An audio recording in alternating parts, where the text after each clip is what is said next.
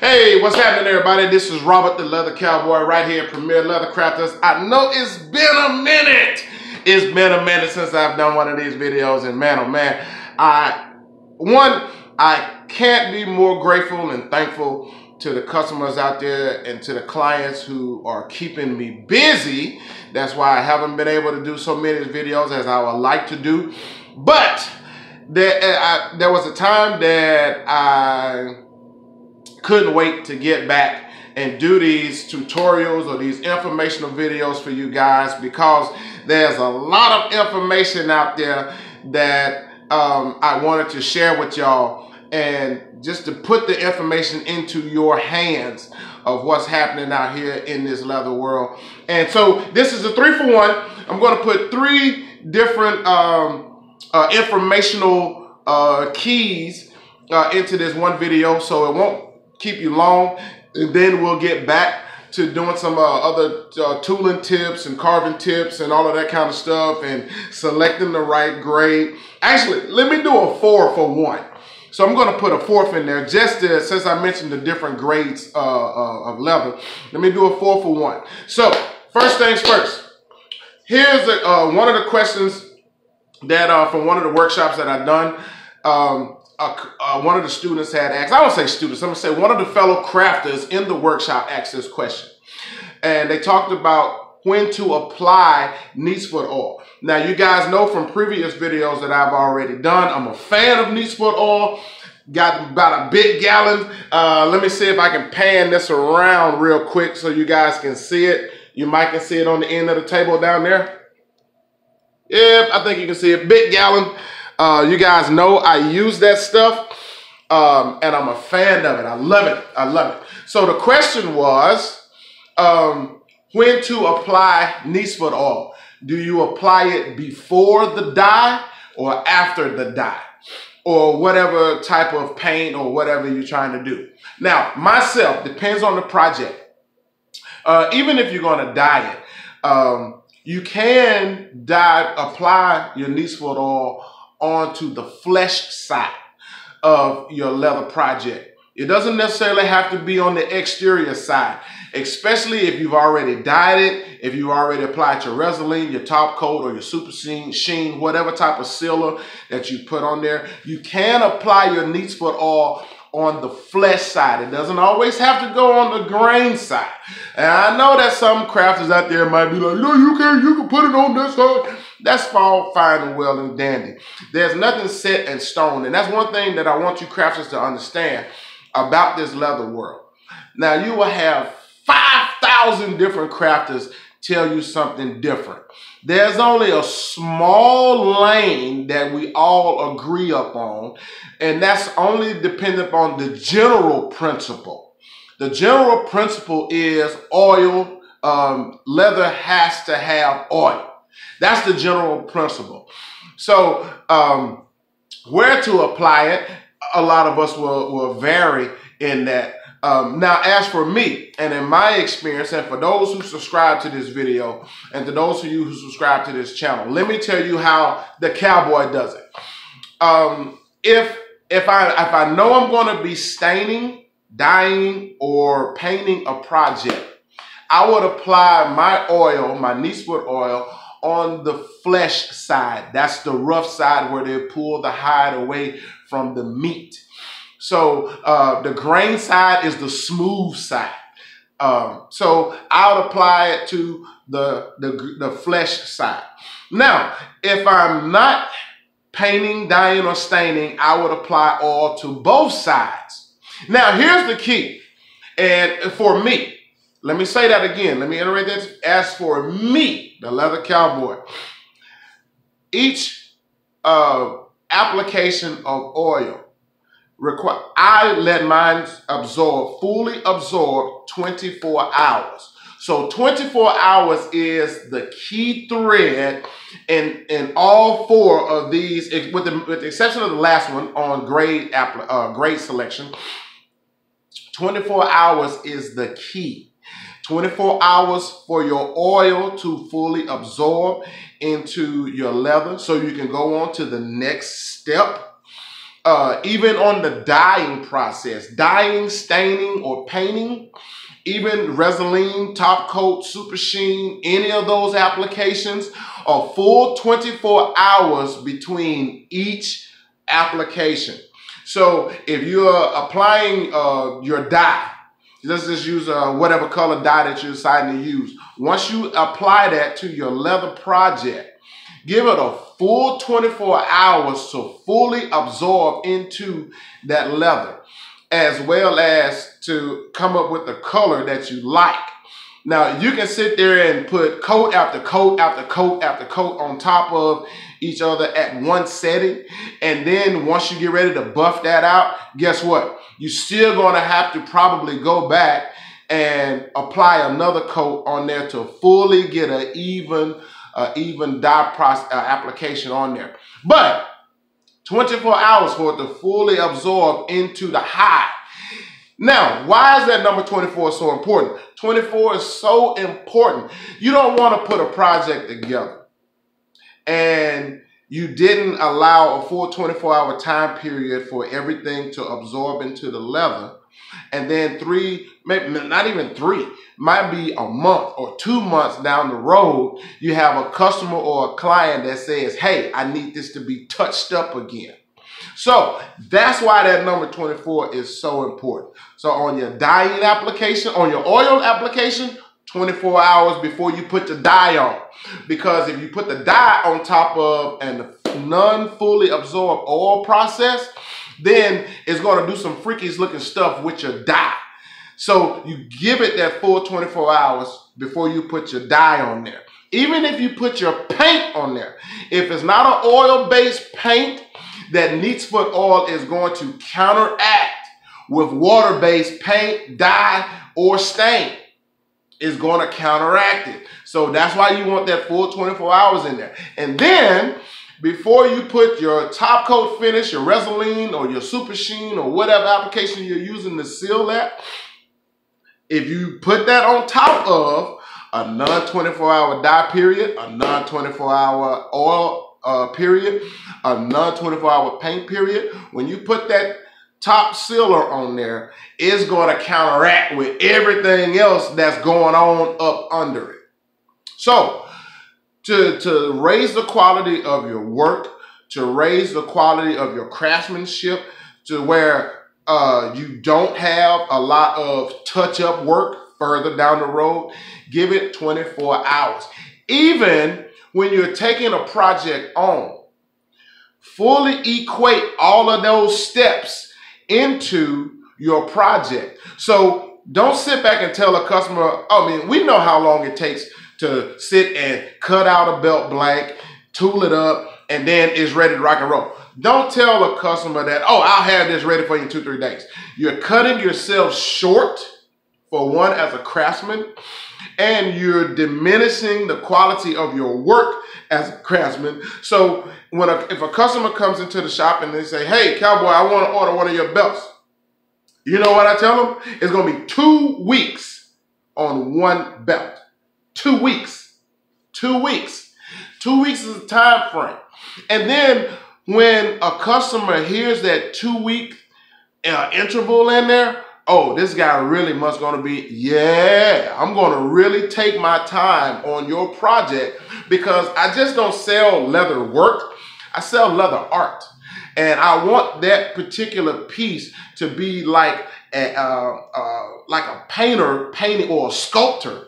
I want this thing to last, and I want you to see the quality of the work. So not only am I taking my time in my tooling and my carving work, I'm also equating the time for the dye, the oil, the top coat seal, as well as the stitching and everything else. So 2 weeks is the minimum on any project that I do. And some projects take longer than that, depending on how much detailing and carving they're going to be doing. Even if I'm doing a top coat, a resisting process, it's 24 hours between 3 coats. Three, ladies and gentlemen, 3 boys and girls, 3 coats of just straight Resolene or super sheen or top coat finish, whatever finishing I'm using, is 24 hours for each coat to fully absorb. If you don't, you'll be setting yourself up for failure. Now, the last one real quick, and grade selection. And let me tell you something that I just recently learned, and I want you guys to understand this. Don't get caught up into A grade, B grade, C grade, and D grade. It all gets tanned in the same drum. Now, it doesn't matter if you're shopping from Tandy, Springfield, Hyatt Crafters, Weaver, or whoever else out there, Frog Jelly. It doesn't matter where you buy your leather from. Do not get caught up in the A, B, C, and D. It all comes from the same tannery. It all gets tanned the same process. Now, why do they select A, B, C, or D? That depends on your tick bites, your range marks, if it's a brand that's in the cowhide. Sometimes, which is something popular right now, is there are a lot of customers, they want to see that farmer's brand, that cattle rancher's brand. I've seen tons of product out there that has that brand visible into the finished piece. And a lot of people are capitalizing on that. That way, that customer, they know that that came off of a real cow because it has the brand from the cattle rancher himself. Now, a lot of cattle ranchers, they'll want to cut that out because that's their mark, that's their brand. Some of them don't care. But that will affect the grade. So if you're buying a single shoulder or a side or a whole cow and you see that big hole cut out, that's where that cattle rancher wanted to remove his brand. Now, that brought that particular hide from an A and B down to maybe a C, but it's the exact same quality hide as an A. A lot of times now, what we call range marks, that cow might have scrubbed up against a barbed wire fence and had an overhealed scar, or the scar might not have healed properly. That's a part of the grading. Sometimes you'll see two little holes into the hide. That's a tick bite. That may not have, that tick may have really latched on and buried down in there. That affects the grade. But now, as you guys know my motto, minimize your profits on the front end, minimize your spending on the front end to capitalize your profits on the back end. So you can get a B or a C grade if you are working a project that you can work around those blemishes, around those tick bites, around those range marks, or around the branding where they cut the brand out. So if you're buying a C grade, it's the same good quality hide of leather, but you just have to move and work around those particular pieces. And don't get it twisted. A lot of customers really like that, especially if you're doing a lot of tooling work. If you're doing a lot of tooling work and a lot of carving, you're gonna cover right over those tick bites and range marks. You are going to cover right over the top of that. It doesn't affect the quality of the leather. Now, another thing real quick, and this is the last thing. You may have some hides to where in the skinning process, when they skin that hide back, some of the meat might have left some soft spots in the hide. Again, it doesn't affect the quality of the work. You just have to learn or know how to work around those soft spots. So when you're out there choosing your hides, and if you are close to where you can go to your leather supply place and you can choose and pick your own hides, flip that hide over. Flip that hide over. One thing that I check for more than anything else in the world is the tightness of the fibers behind, on the back side, on the flesh side of that hide. Let me show you guys real quick what I'm talking about. The flesh side. Now you see all of these little holes right here. All of this stuff counts as a grade. Now you can tell right down here it's a little weak to where they stretch that hide out. So part of this part here is the primary part that I'll be using. Now, the strongest part on any cowhide is toward the butt. The butt end of that cow or that calf is going to be the strongest part of the leather. So I would flip that hide over. Don't pay attention so much to the grain side, this smooth side. Flip that hide over and look at how tightly woven. Let me see if I can adjust my light so you guys can see. See how tightly woven this is? That's the thing that you want to look at. And you can see the weak parts around the belly where the hide is not as thick or as strong. You can see that.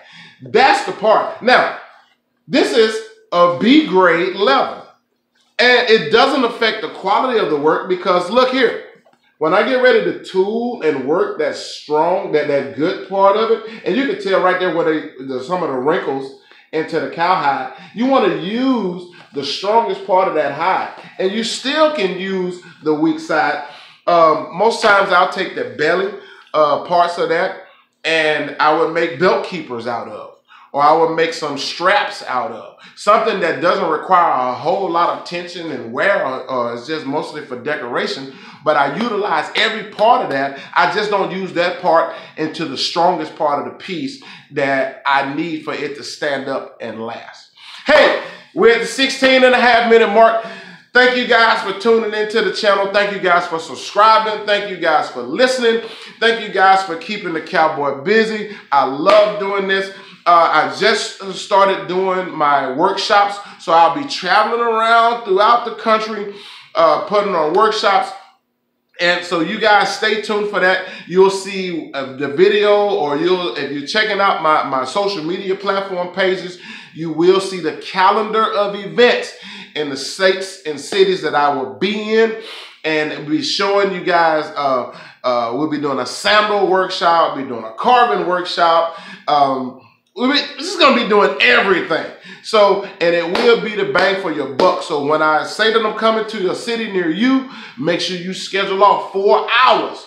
We're going to do 4 hours during the daytime to just focus on the workshop part of it and get you guys going to expanding your product line. And then later on that evening, I'll be doing a business workshop to show you guys how you can go out there and find the customers that will pay top dollar. Now, this is one thing that is taking the newer crafters are taking over by doing this, is because you don't have to have a traditional brick and mortar shop in order to have a successful business. You guys don't. This is the thing that's changing. And I'm going to leave you with this right before I get ready to go, is you have to keep up with the times. And this is the business part. You have to keep up with the times or the time will pass you by. Hey, this is the Leather Cowboy right here, Premier Leather Crafters in the dirty South. Thank you, thank you, thank you. And I'll see you guys on the other side. Keep it crafty.